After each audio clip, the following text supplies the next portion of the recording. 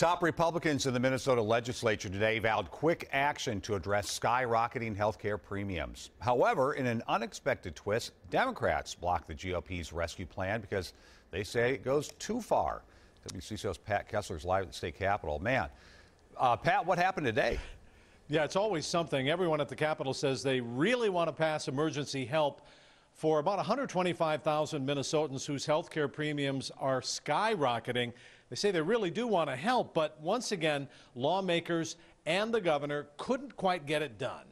Lawmakers are struggling to fix the spike in monthly health care premiums for 125,000 Minnesotans, some of them as much as 67%. Republicans proposing a $300 million right-of-way rebate and later down the line reforms. Most reasonable Minnesotans would say if you're going to spend $300 million, you should make some changes in the underlying problem. The GOP plan sends a 25% rebate to all hard-hit consumers, but only for 3 months. After that, rebates would be phased out for higher incomes, families making more than $194,000. But Democrats scuttled the Republican fix before it even got started. Here we go again. This is Groundhog Day, member. Democrats object to Republican efforts to include more than rebates, claiming they're also making far-reaching future changes to health care law. Members, this is really a risky and reckless bill. Republicans want state finance officials to verify incomes and send out the rebates, not the insurance companies.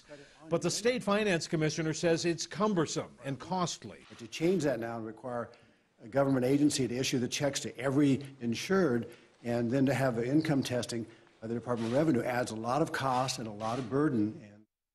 Well, Governor Dayton had said he wanted lawmakers to pass this emergency relief by tomorrow. That clearly is not going to happen. So, Frank and Amelia, what is probably going to happen is that these hard-hit consumers are going to pony up for their insurance premiums every month and maybe get paid back later. What's going to happen is people are going to get really frustrated, too, I think, Pat.